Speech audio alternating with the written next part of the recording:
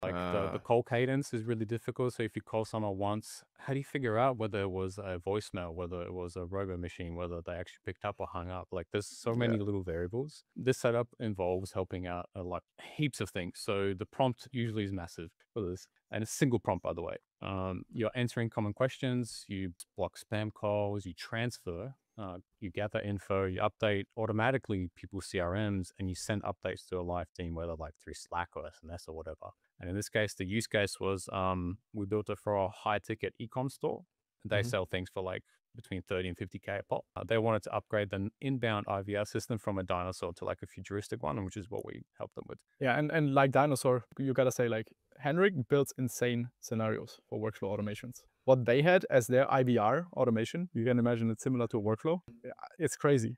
It's Oh, yeah, I'll build spaceships for like my scenarios, but this thing was like an inception of like 200 of them. This thing was nuts, and we replaced uh, it with one prompt.